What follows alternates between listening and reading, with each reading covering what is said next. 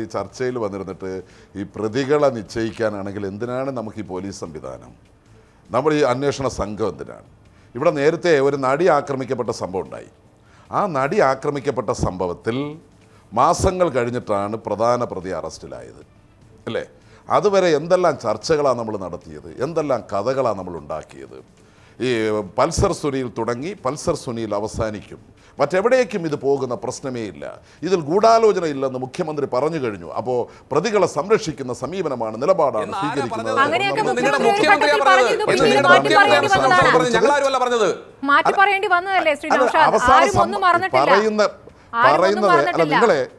ഞാൻ പറഞ്ഞു തീർന്നിട്ടേ പറയാവൂ. അവസാനം എന്താണ് സംഭവിച്ചത്? പ്രതികളെയെല്ലാം ഇവിടെ വമ്പന്മാർ രക്ഷപ്പെടുമെന്നൊക്കെ പറഞ്ഞു. ആ വമ്പനും വീണല്ലോ. അതുപോലെ ഈ കേസിൽ വളരെ കൃത്യമായി തന്നെ മുഖ്യമന്ത്രി പറഞ്ഞിട്ടുണ്ട്, ഈ കേസിൽ ഇൻവോൾവ് ആയിട്ടുള്ള ഒരാളും ഈ കേസിൽ നിന്നും ഒഴിവാകില്ല. ഇവിടെ നമ്മൾ കൃത്യമായി പോലീസ് അത് അന്വേഷിച്ച് ഇപ്പൊ കേസ് ഷീറ്റ് തയ്യാറാക്കി ചാർജ് ഷീറ്റ് കൊടുത്തു.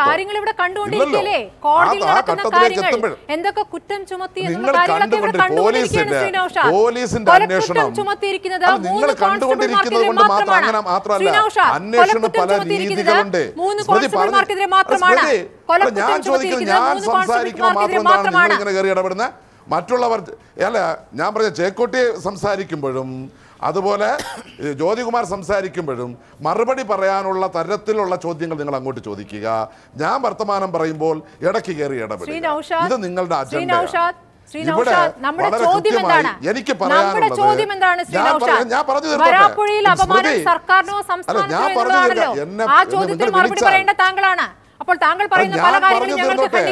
എന്റെ അഭിപ്രായങ്ങൾ ബാലിശമാണെങ്കിൽ എന്റെ അഭിപ്രായങ്ങൾ ബാലിശമാണെങ്കിൽ അത് ജനം വിലയിരുത്തിക്കോട്ടെ. നിങ്ങൾ അതിന്റെ വിധികർത്താക്കളാകണ്ട, ജനം വിലയിരുത്തിക്കോട്ടെ.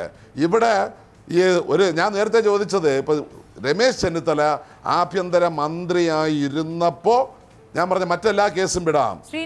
ശ്രീജയിന്റെ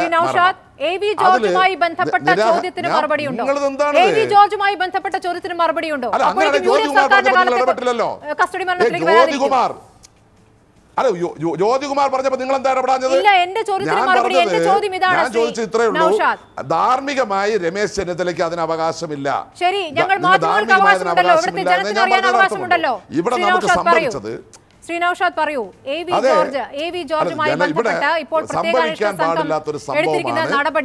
സംഭവിക്കാൻ പാടില്ലാത്തൊരു സംഭവമാണ് ഇവിടെ ഉണ്ടായത്. സംഭവിക്കാൻ പാടില്ലാത്തതാണ്, നമുക്ക് കേരള സമൂഹത്തിന് അംഗീകരിക്കാൻ കഴിയാത്തതാണ്. അത് ഒരു കാരണവശാലും ആ സംഭവത്തെയോ അതിലെ പ്രതികളെയോ ഒരിക്കലും ന്യായീകരിക്കാനോ സംരക്ഷിക്കാനോ ഒരാളുമില്ല. പ്രത്യേകിച്ച് പിണറായി വിജയന്റെ ലോകകപ്പ് മരണത്തിന് ഞാൻ പറഞ്ഞു തീർന്നോട്ടെ. നിങ്ങൾക്ക് മനസ്സിലാവുന്നതിന് അർത്ഥമല്ല, ഞങ്ങളില്ല. കേസിന്റെ വിധിയും വിചാരണയും എല്ലാം നിങ്ങൾ വന്നിരുന്നിട്ട് ലഭ്യമാകുന്ന ഓരോരുത്തർ പറയുന്നതിന്റെയൊക്കെ സംഭവങ്ങളുടെ അടിസ്ഥാനത്തിൽ വിധി പ്രഖ്യാപിക്കലാണ്. അങ്ങനല്ല, ഇത് ഈ ഏറ്റവും കൂടുതൽ പോലീസിന്റെ പീഡനത്തിന് നിങ്ങൾക്ക് ഞാൻ പറഞ്ഞു തീർന്നിട്ട് സംശയം ചോദിക്കാം. നിങ്ങളുടെ സംശയത്തിന് മറുപടി പറയാന്നുള്ളതല്ല, ഞാൻ പറഞ്ഞു തീർന്നിട്ട് മാത്രം നിങ്ങൾ സംശയം ചോദിക്കേ. ഞാൻ എന്നെ പറയാൻ അനുവദിക്കുക, ഇല്ലേ പിന്നെ നിർത്തുക. അല്ല, CBIക്ക് ഏത് കേസാണ് CBIക്ക് വിടേണ്ടത്? CBIക്ക് വിടേണ്ട ഒരാവശ്യവും നിലവിലില്ല. അതാണ് സർക്കാരിന്റെ നിലപാട്. കാരണം കൃത്യമായി നമ്മൾ അന്വേഷിക്കുന്നുണ്ട്. എന്തിനാണ് CBIക്ക് വിടേണ്ടത്? ഇവിടെ പോലീസ് പ്രതിയായ കേസ് പോലീസ് തന്നെയാണ് അന്വേഷിച്ചിട്ടുള്ളത്. ജോസ് സെബാസ്റ്റ്യൻ കൊലക്കേസ് പോലീസ് കസ്റ്റഡിയിൽ മരിച്ചത്, ഉദയകുമാറിന്റെ കേസ്, ഇത് രണ്ടും പോലീസുകാർ പ്രതികളായിട്ടുള്ള കേസായിരുന്നു. പോലീസ് തന്നെയാണ് അത് അന്വേഷിച്ചത്. കോടതി അവരെ ശിക്ഷിച്ചു, അത് മറക്കരുത്.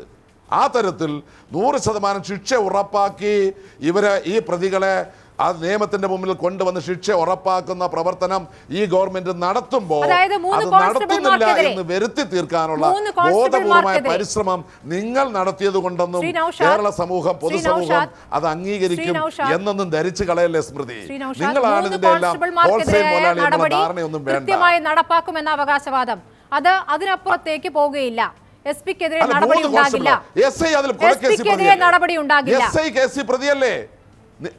കൊല്ലപ്പെട്ട ശ്രീജിത്ത് പ്രതിയാണ്. കൊല്ലപ്പെട്ട ശ്രീജിത്ത് പ്രതിയാണെന്ന് ഉറപ്പിച്ചു പറഞ്ഞ കൊല്ലപ്പെട്ട ശ്രീജിത്ത് പ്രതിയാണെന്ന് ഉറപ്പിച്ചു പറഞ്ഞ എസ്പിക്കെതിരെ എന്താണ് നടപടി? നിങ്ങൾ പ്രതികളെ തീരുമാനിക്കരുത്. എന്നാ പിന്നെ സ്മൃതിയോട് ചോദിക്കാം, കൊല്ലപ്പെട്ട ശ്രീജിത്ത് പ്രതിയാണെന്ന് ഉറപ്പിച്ചു പറഞ്ഞ എസ്പിക്കെതിരെ എന്താണ് നടപടി? തീരുമാനിച്ചാൽ അറസ്റ്റ് ചെയ്യും. പ്രതിയാണെങ്കിൽ എസ് പി ആ കേസിൽ പ്രതിയായിട്ടുണ്ടെങ്കിൽ നിയമപരമായ അദ്ദേഹം പ്രതിയായിട്ടുണ്ടെങ്കിൽ ഉറപ്പായും നിയമപരമായ നടപടികൾ സ്വീകരിക്കും. ഒരു സംശയം അക്കാര്യത്തിൽ വേണ്ട. ഒരാളും ഈ കേസുമായി ബന്ധപ്പെട്ട ഒരാളും നിയമത്തിന്റെ മുന്നിൽ നിന്നും രക്ഷപ്പെടാൻ അനുവദിക്കില്ല. ശക്തമായ നിലപാട് ഗവൺമെന്റുണ്ട്, പിണറായി വിജയനുണ്ട്. വരാപ്പുഴയിൽ വാസുദേവന്റെ വീട് ആക്രമിച്ച കേസിലെ പ്രതികളെ പോലീസ് പിടിച്ചിട്ടില്ല. ഈ ദിവസമായിട്ടും ഇന്ന് കോടതി അവരെത്തുകയായിരുന്നു. പോലീസ് പിടിച്ചതല്ല. അല്ല, അതിന് നാട്ടില് ഞങ്ങൾക്ക് വിട്ടുതരുമെന്ന് കോടതിയിൽ പോയി പറഞ്ഞിരിക്കുന്നു. പിടിച്ചിട്ടില്ല എന്ന് പറയുമ്പോ, അല്ല ഞാൻ പറഞ്ഞോട്ടെ, അതിലെ പ്രതികളെ പിടിച്ചിട്ടില്ല എന്ന് പറഞ്ഞാൽ പിടിച്ച കേസിലെ പ്രതികളില്ലേ? എല്ലാം നിങ്ങൾ നെഗറ്റീവ്സ് മാത്രം ഹൈലൈറ്റ് ചെയ്യരുത്. ഇവിടെ വിദേശ വനിത കൊല ചെയ്യപ്പെട്ട കേസിലെ ഷുഹൈബിന്റെ വധക്കേസിലെ പ്രതികളെ പിടിച്ചിട്ടില്ലേ? വരാപ്പുഴയിൽ വാസുദേവൻ വളരെ കൃത്യമല്ലേ?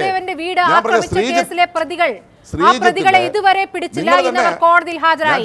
ഞാനാണ് യഥാർത്ഥ ശ്രീജിത്ത്, എന്നെയായിരുന്നു പോലീസ് തിരഞ്ഞത്, ഞാനാണ് വീട് ആക്രമിച്ചത് എന്നാ ശ്രീജിത്ത് പറയുകയാണ്.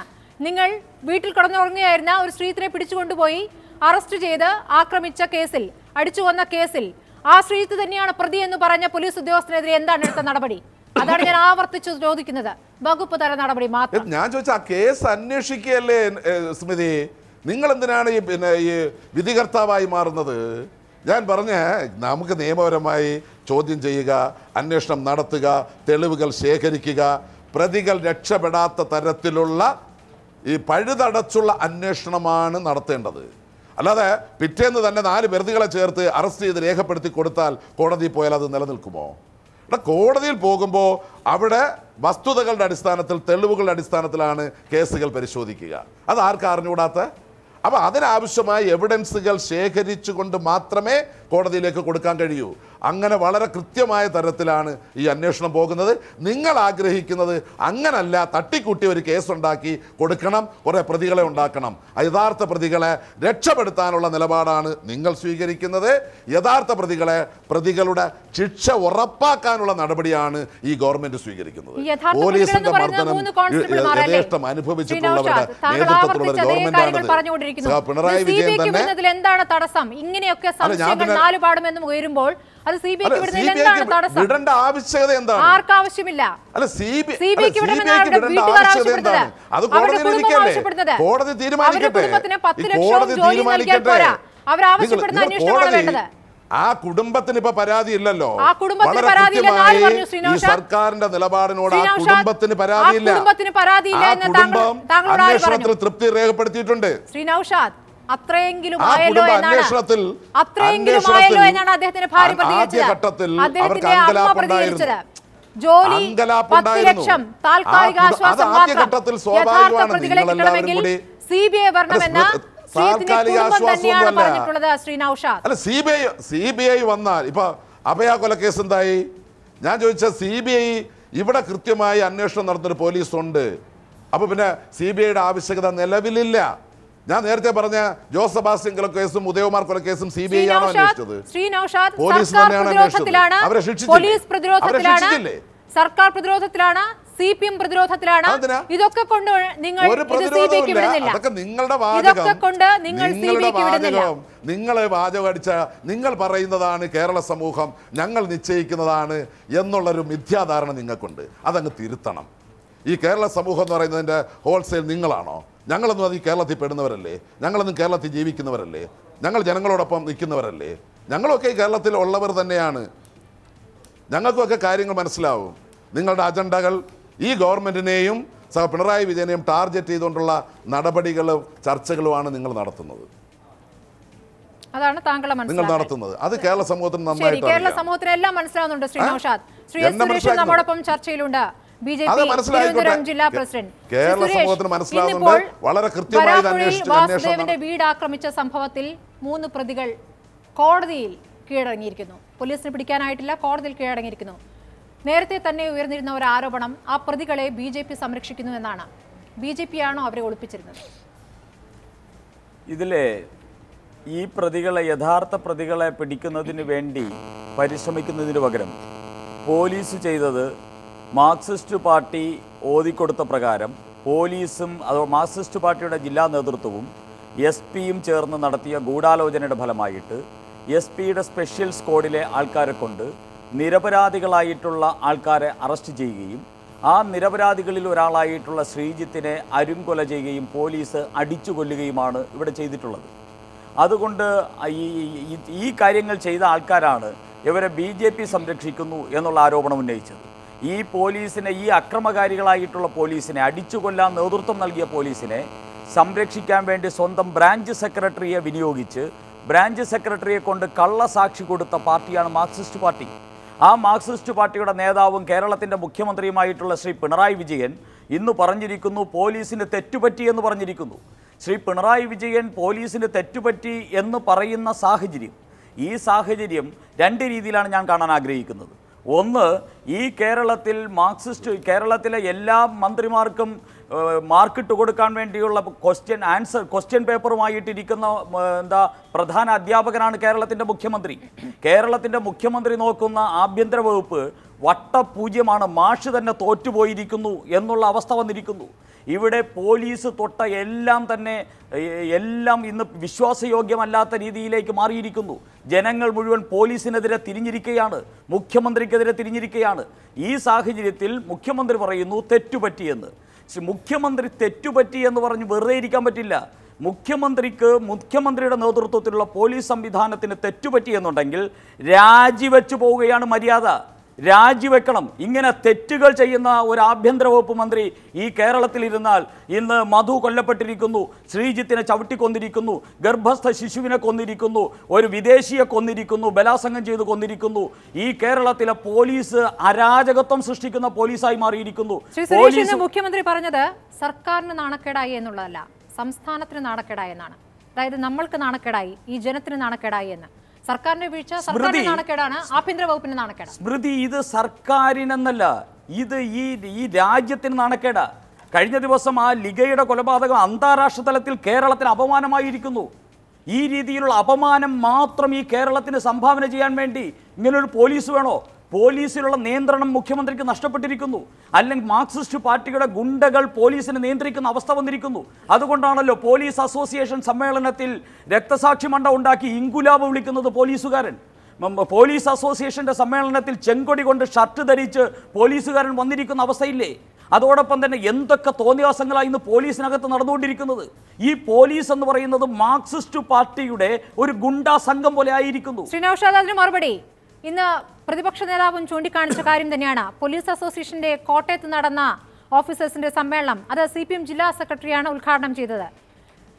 മറ്റൊന്ന്, പത്തനംതിട്ടയിലും കോഴിക്കോടും പോലീസ് അസോസിയേഷന്റെ സമ്മേളനങ്ങൾ ആദ്യം രക്തസാക്ഷി മണ്ഡപത്തിൽ പുഷ്പഹാരം ഒക്കെ അണിഞ്ഞതിനു ശേഷമാണ് പരിപാടികളിലേക്ക് കടക്കുന്നത്.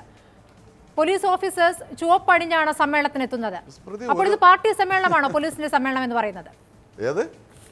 പാർട്ടി സമ്മേളനമാണോ പോലീസ് അസോസിയേഷന്റെ സമ്മേളനം? അങ്ങനെ പാർട്ടി സമ്മേളനമാകും? പാർട്ടി സമ്മേളനമാണെന്ന് വ്യാഖ്യാനിക്കുന്നത്? ഞാൻ ചോദിക്കുന്നത്, ചുവപ്പണിഞ്ഞത് കൊണ്ട് എല്ലാവരും കമ്മ്യൂണിസ്റ്റുകാരൊന്നും ആവത്തില്ല. ചുവപ്പണിയുന്നത് കൊണ്ട് കമ്മ്യൂണിസ്റ്റ് ആവും. CPM പോലീസ് ചുവപ്പണിഞ്ഞതിനൊക്കെ CPM ഒരാള് വസ്ത്രം ധരിച്ചതിന്, ചുവപ്പ് ഡ്രസ് ധരിച്ചതിന് ഞങ്ങൾ മറുപടി പറയണം. നിങ്ങൾ എന്താണ് ഉദ്ദേശിക്കുന്നത്? ഞാൻ പറഞ്ഞ